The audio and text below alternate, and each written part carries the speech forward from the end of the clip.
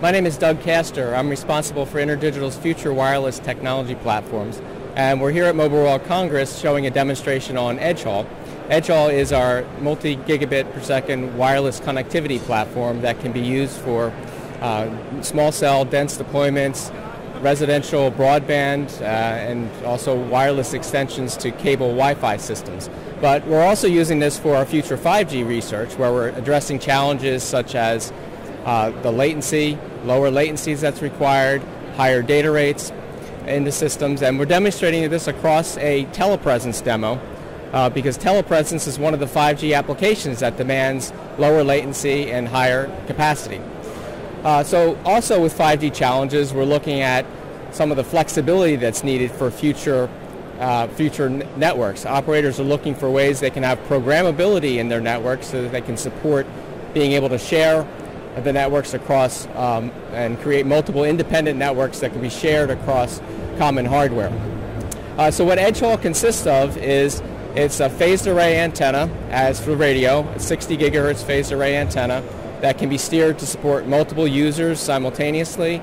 We have a WiGig baseband chip which sits on top of that, and the WiGig baseband chip is a 2 gigahertz bandwidth SoC. WiGig is the next generation of Wi-Fi that will enable those future data rates.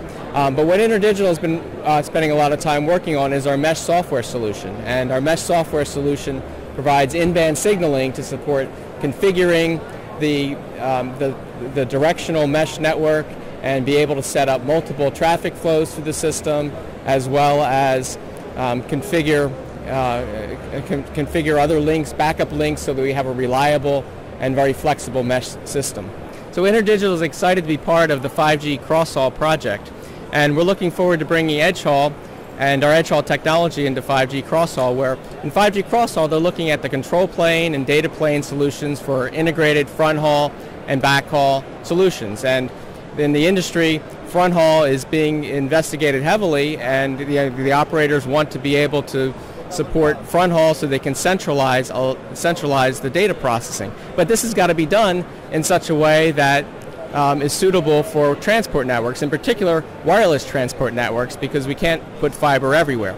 So with EdgeHaul as a wireless transport solution, we'll look to be able to use the SDN and open flow techniques that we've developed in EdgeHaul in an open daylight platform with open vSwitch, so that we can look at all the trade-offs between fronthaul and backhaul, and also have that open source platform that we can use to better work with our partners in investigating how to optimize fronthaul and backhaul integrated into 5G networks. So we're looking forward to bringing EdgeHaul into the 5G-Crosshaul project and our EdgeHaul technology, and participating in the test beds that are planned for later this year.